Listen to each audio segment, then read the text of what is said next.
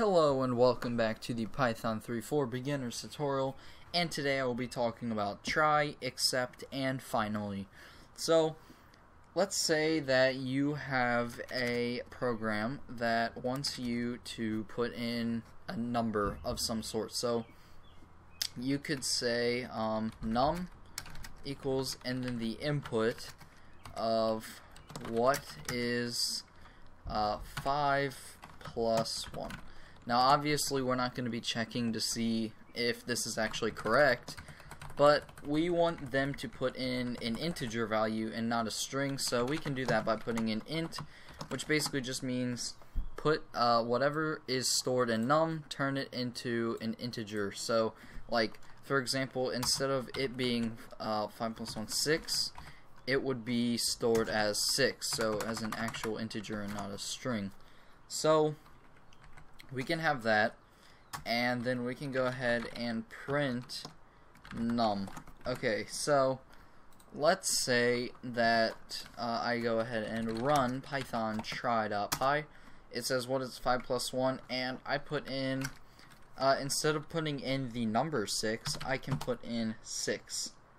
It's going to say traceback most recent calls, and then it's going to give me a value error. And basically what this is meaning is I didn't put in anything that you could store in as an int, so I didn't put in a number, essentially is what this is saying. I used a string, so it can't convert strings into integers unless it contains numbers in them. So basically what it's just saying is value error, you didn't, you put in a string. So a way to fix that is with a try and except. So we don't want our program to quit every time we get an error, like a value error or something like that. So one way we could do that is having a try and except. And basically what it is it's like built-in error handling, I guess you could say.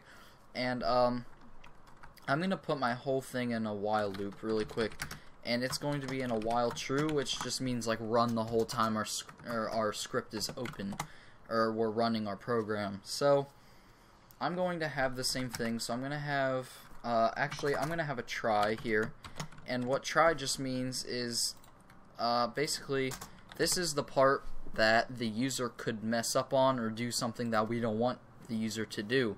So now we put in num equals and then the int of the input, and we just put what is, we'll just do what is a number, or give me a number, something like that, give me a number. Okay, so basically what this is gonna do is after this we're gonna print num, but let's say, okay, well this is the part that they could do something we don't want them to do. They could throw an error at us because they did something wrong. So what we do is we do an except here.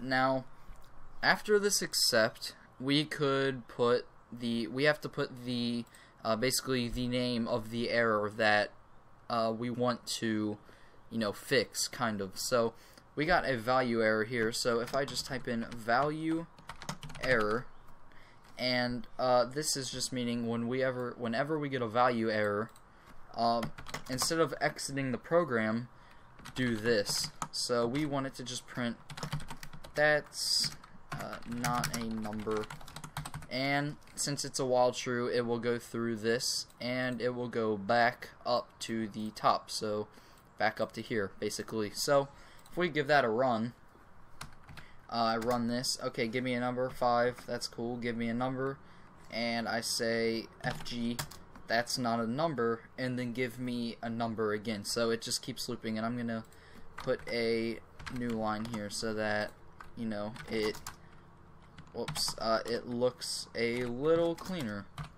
Okay, so if you want to end it, I'm on Windows, so press Control C. If you're on Mac, press Command C or whatever Mac is. So if we do that, 5, okay, it prints it out to give me a number, and then the df3, that's not a number. Okay, so you get the whole idea right here, and it just basically this means that I just ended it essentially, or this is where I stopped at right here. So if I clear that again, okay, so we can do this for every single error we get. So, you know, but obviously it can't stop syntax errors because it doesn't know how to run it if you have it wrong. So if I just, you know, misspell int and run it, it's going to give me a syntax error, and I can't really, you know, do a try except for syntax errors because the program doesn't know how to run it if you're not giving it specific instructions.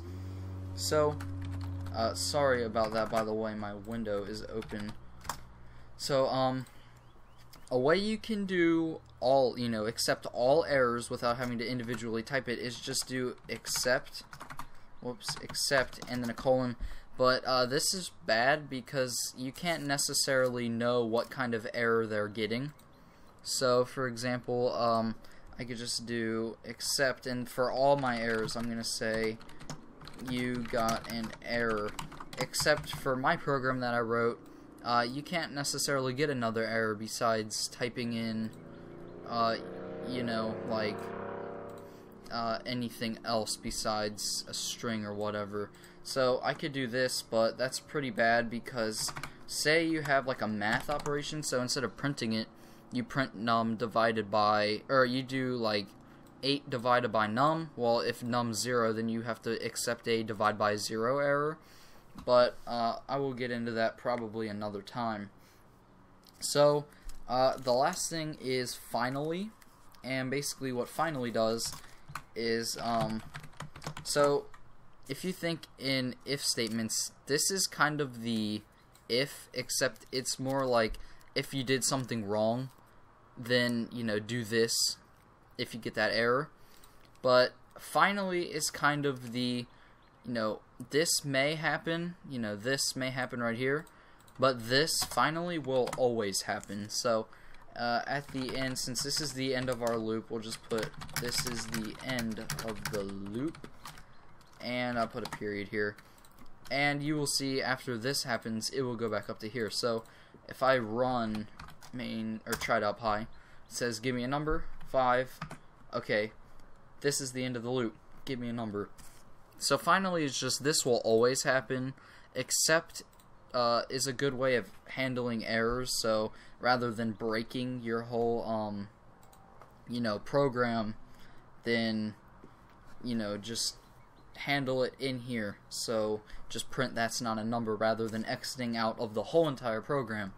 So if you have any questions about try, except, and finally, please comment below and I will answer them for you. And if you like the video, then leave a like, and I will see you guys in the next one.